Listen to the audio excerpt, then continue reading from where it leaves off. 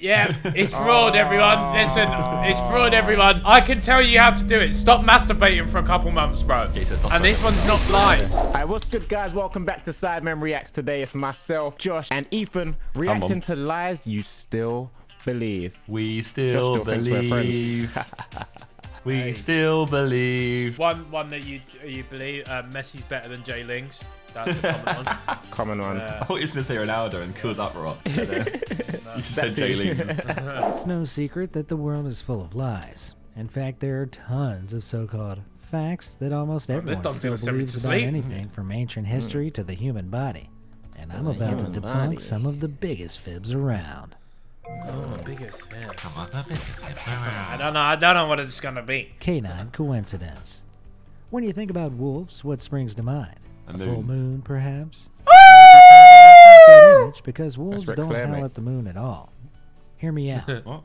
The nocturnal canines do howl as a way of communicating with each other, and sometimes the moon is full, but they have no business directing all that racket at the moon itself. In fact, wolves mostly howl in complete darkness. It's just that we can't see them doing it. There's a couple of reasons why the whole howling at the moon idea might have stuck. Firstly, howls are more easily heard. I don't think I ever really cared about it. That wasn't a lie that I believed. It was just... Secondly, our ancestors usually ventured I've outside learned something, more actually. when there was I a didn't full believe moon it. because they could navigate better in the moonlight, which is probably when they mostly stumbled across howling wolf packs. Rude awakening. We've all heard this one before. You should never, ever wake a sleepwalker.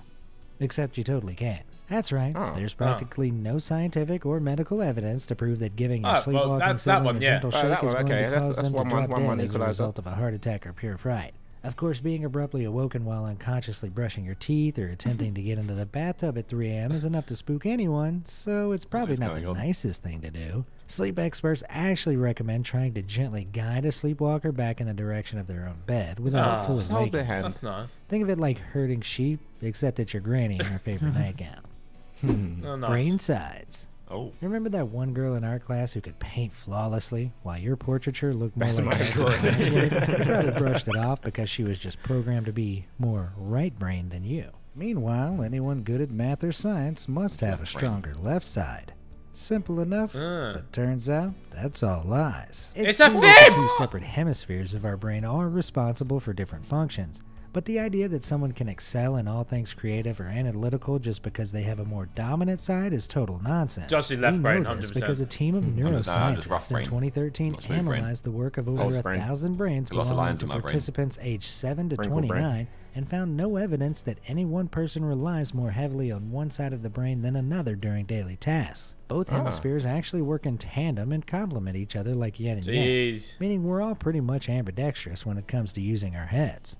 See, look, weightlifting. Look, see? Brain. Anyone who grew up with a goldfish as a pet will know one thing. They're not the most interesting animals. You might have even used the phrase memory of a goldfish before because of how sieve-like their brains are. People often cite the common goldfish as having a minuscule 3-second memory, but they actually have more brain power than us humans give them credit for. Various experiments have actually proven that goldfish can have a memory of up to 5 whole months. Oh, researchers in Israel spent hey, do you know what though? That makes sense because I thought that was like fried chicken nuggets on the right then. that's hungry. I thought they'd fried a couple goldfish, bro. I'm not even lying. Because I remember seeing a video of some Don. He was like chucking his goldfish into a tank. It would swim back and sit in his hands. It was like playing fetch with itself. Like, you know when you chuck a kid up in the air and they're like laughing, like, fun. It was like that, but yeah. Like, he would chuck the fish, like, gently. It would land in the water, then swim back to him and go in his hands again. Because he wanted to be chucked. Bro, I'll try to find it. But, yeah, still. Someone get me some chicken nuggets. Data sound played through a loudspeaker with feeding time. After being left to their own that's devices deep fat for oil, 5 bro. months, the sound was played again, and sure enough, the fish returned for feeding. Turns out your humble goldfish isn't actually seeing the world for the first time with every new lap of the fishbowl. Does he so bored then? Tomato ketchup. Next time you reach for the ketchup, consider this. Your favorite condiment originally had nothing to do with tomatoes. Back in the 17th century, there was no such thing as ketchup. There were, however, plenty of Europeans rampaging through Asia and sampling all there was to eat and drink. When British invaders returned home from South Asia, there was a big sauce bottle-shaped hole in their hearts, the distant memory of ketchup, or ketchup, as it was known overseas. This distinctly savory condiment was probably something along the lines of fermented fish sauce, but no one could remember exactly what it contained. For some time, attempts to replicate ketchup included a whole cocktail of strange ingredients like walnuts, mushrooms, fish brine, garlic, anchovies, and kidney beans. Tomatoes were only eventually thrown into the mix in an 1801 recipe book by Sandy Addison. All that was left was to butcher their name and wait for Heinz to begin mass-producing the adulterated sauce in 1869.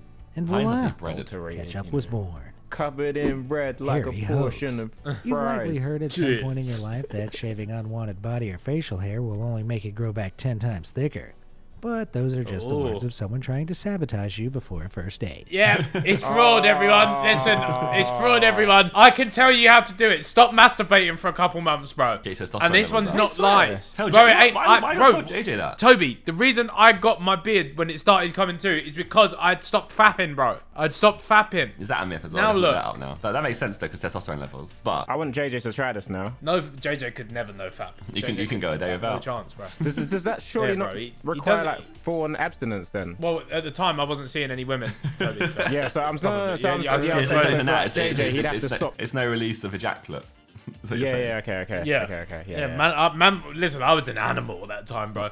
I was eating weights, bro. Eating weights. Well, that's actually true. Because that's what I say about boxers in it as well, for like testosterone for training. Yeah, before camp. Yeah. No, trust me, bro. I was out here, and then my face, boom, beard. Let's go. The reason hair might seem more visible as it starts growing back is simply that shaving gives hair a blunt tip, which feels coarser and can initially look thicker or darker. If hair is sprouting exponentially every time you shave, you might just be a werewolf. Nailed it. Sure. On the topic of regrowth, your fingernails don't all grow at the same rate either. If you've ever noticed that a couple of nails seem longer than others despite cutting them all at the same time, you'll probably know this already. Each nail grows at its own pace, and nails on longer fingers like the index or middle grow far quicker than those on the thumb. That one's a given, fam. You're not a computer game. You're not just going to progress at the same rate. Slower than fingernails. So you can slack off a little longer before you start looking like the Gruffalo. Yeah, scientists actually think blood flow is what stimulates nail growth, so you might also notice that the nails on your dominant hand need trimming more often. My feet are grim. Killer coins. Picture this. You just climbed to the Jeez, Empire State Building, yeah? Yeah. As you watch the people below scurrying around like tiny ants, you take out your wallet and wonder, if I dropped a penny right now, would it kill someone? Sorry to burst your psychopathic bubble, but no. It wouldn't. Despite what people say, a penny is too small and flat and cushioned by air to become even when dropped from the top of the Empire State Building. You see, as the penny falls, it collides with air molecules, causing something called drag force, which counteracts the force of gravity and slows down its acceleration. When the two forces balance out, the penny reaches what's known as terminal velocity and will basically flutter to the ground like a leaf. Being struck would feel like a mere flick on the forehead. Just ask psychiatrist Louis Bloomfield. In 2012, he allowed himself to be struck by pennies dispensed from floating helium balloons to replicate the effect of a penny falling from a skyscraper, and said it didn't hurt at all. Oh. Jeez. Midnight Munch. There's nothing quite as terrifying as the well-known fact that the average person consumes 8 spiders in their sleep each year. Not only is this statement false, it's built on a total web of lies. Firstly, logical reasoning shows that spiders are in no habit of confidently wandering into human mouths. Most people don't even sleep with their mouths open. And if they did, a wet and windy cave is hardly the first place a spider wants to be. We also sleep so restlessly that any small movement would be like an earthquake for a tiny arachnid. So where did the myth originate from? Most sources refer to an article published in 1993 by journalist Lisa Birgit Holst, who cited the fact in a list of urban legends. People started misquoting the article as truth, despite Holst clearly stating it was a myth, and the rest is history. But that's not all. No amount of digging will turn up this article, nor the journalist who wrote it. In fact, the name Lisa Birgit Holst is a perfect anagram for the phrase, "This is a big troll." Meta, right? Seeing red. That's quite cool. Here's a familiar image. A matador waves his red cape, and before you know it, steam the red's nothing to do with it. I knew this. Ears and it's ready to charge. Do all bulls have a vendetta against the color red? Quite the opposite, actually. They can't even see it, because they don't possess the necessary red cone in their retina like us humans. The reason for their aggravation is simply the fact that someone is repeatedly waving a piece of fabric in their face. Yeah, that would piss me off as well. For God's sake. Still, one question remains. Why red? Traditionally, the cape would be used to hide the matador's sword, which he would use to pierce the bull as it charges past. Red was selected because it was the best color to mask the ensuing blood stains, and to save on dry cleaning. monkey to man. Makes sense. Ah, evolution. Isn't it Humanoids! amazing how chimpanzees Neanderthals! up and progress through various hominid forms before arriving at the Hunter-gatherers! modern we know today? I think I'm Would still be a if Neanderthal. That's how it happened. I know what you're thinking. But Darwin said that's what went down, right? Well, it's true that Darwin explained our close relation to primates in his groundbreaking book, The Origin of the Species, in 1859, but he never actually claimed that we descended directly from the treetop-dwelling creatures. Darwin may not have proposed such a linear progression, but he did emphasize that humans and primates both evolved from a common ape-like ancestor that lived millions of years ago, before it diverged into two separate species. Of course, tacky bumper stickers, t-shirts, and memes just wouldn't be the same without the oversimplified monkey-to-man progression we're so used to seeing. Bro, man like Neanderthals. To pee Shout or out my not to Neanderthals. pee. If you've been stung by a jellyfish on vacation, everyone knows that You there's pee on only it. one thing to do. Unzip your pants and pee on the sucker. Hey, Unfortunately, I research don't in like that image. 2017 shows that this drastic action will do nothing besides attracting some unwanted attention on the beach. In fact, it could make things worse. Jellyfish tentacles have millions of tiny lances embedded inside something called nematocysts, which launch stingers into your skin and let loose a fuck that. stream of venom. Contrary to popular belief, urine is too diluted to have any effect on removing tentacles properly, and trying to scrape them off afterwards will only cause them to become embedded further. There's only one saving grace in all this doom and gloom: vinegar. The highly concentrated stuff is the only real thing proven to deactivate the That's germs gonna the stink vinegar to like the a beach, so you bastard. can safely remove the tentacles. If you gonna remember sting to like a pack bitch. some in your beach bag, that is. Yeah. Who built the pyramids?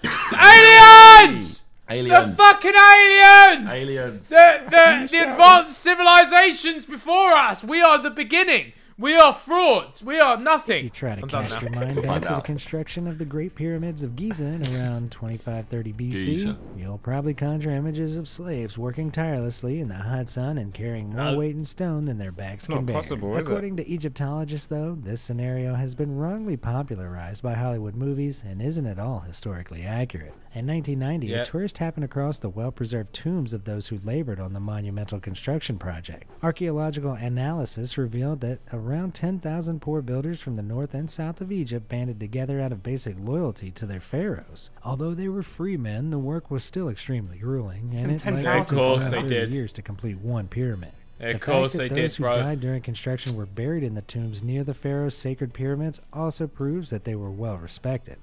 Advanced civilizations, bro. We're frauds, bro.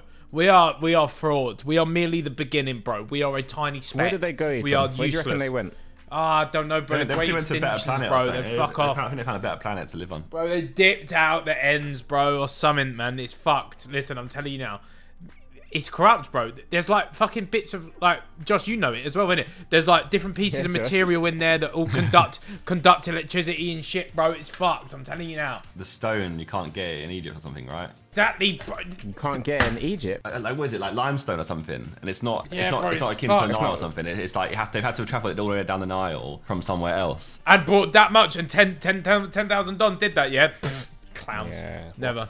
I don't believe in Imagine that it's world. like a civilization, like an alien civilization, where that's their like flag. Like, see how we put a flag on the moon? They just go Yeah. and Put put the a pyramid pyramids down down. and then dip. You know, they show we've been here. Like that's what it is. And now they look at it. They look at it and they say, look at these fucking idiots. To be fair though, in Egyptian promote things. drawings, they in the hieroglyphics they have cats, right? They worship cats. Yeah. Cats Yeah, are like yeah. So what if the Yeah. cats were the aliens? Us, man, our parents and their parents weren't around for it, bro. So we just believe the world's little lies. We are insignificant beings. We are useless. We are specks of nothing. False forbidden fruit. You'd be hard-pressed to find anyone who I will know tell this you that one. the taboo snack that caused Adam and Eve to be eternally banished from the Garden of Eden was anything other than an apple. Nowhere in the Bible is the forbidden fruit officially It's the fruit, identified. bro. So how did a such wampa a fruit. humble It's the fruit fruit, gain bro. a Crash better than reputation a for grape. bringing death and disease upon the human race? In short, a good old Latin pun. When the Bible was originally translated from Hebrew into Latin sometime in the 4th century AD, the word Mali, meaning evil, was used to describe the tree of good and evil. had Molly off the This tree. closely resembles the words mala or malum, which can both be translated to mean apple. In the original scripture, though, Hey, the apple. words aren't even close. The Isn't word it for funny evil that the in world Genesis runs off, like, 2:17 is scriptures ra, and stuff? while the words used Crazy, for isn't it? apples in Proverbs 25:11 and Song of Solomon 2:3 is tapawak. This means that the serpent basically could have offered up anything from figs to pomegranates or avocados.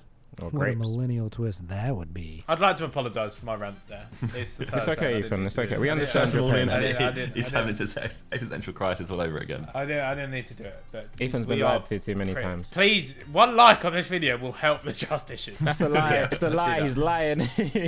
I'm not. Anyway. Do you trust Ethan? That's the question.